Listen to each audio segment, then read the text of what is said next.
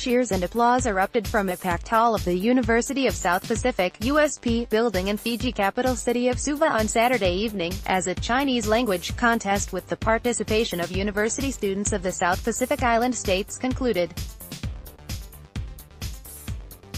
This is an amazing, unbelievable and unforgettable Chinese language competition. All the student participants should be praised for their wonderful performance, a group of audience told Xinhua, while the judges also nodded in agreement.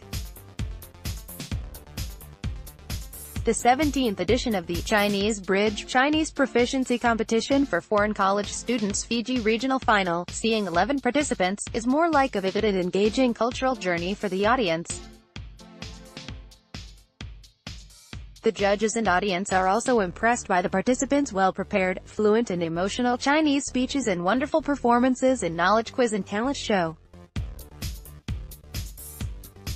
The students shared their experiences about learning Chinese language and culture, and performed Chinese folk songs and dances, showing their language gift and knowledge of Chinese scriptures.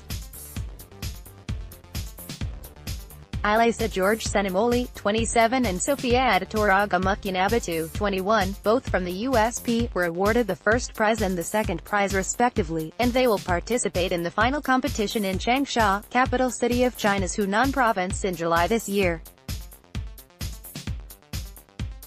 They told Xinhua that they love China, Chinese language and culture, looking forward to the forthcoming trip to China and seeing the changing China in person.